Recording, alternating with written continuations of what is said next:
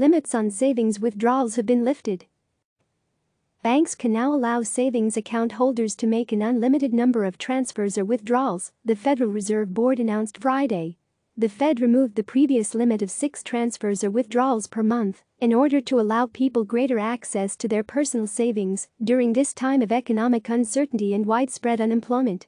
The Fed said financial events associated with the coronavirus pandemic have made access to savings accounts more urgent. There is also an increased need for people to be able to access their money remotely, since bank branches and other in-person options have been shut down.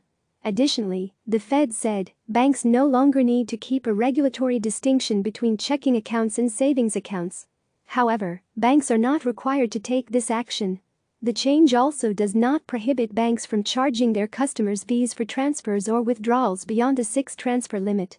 But having quick access to your cash comes with downsides, said Greg McBride, chief financial analyst for Bankrate.com.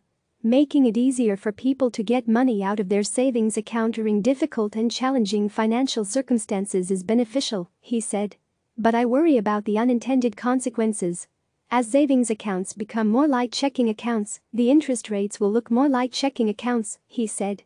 The average checking account pays about 1/3 of what a money market deposit account pays, he said.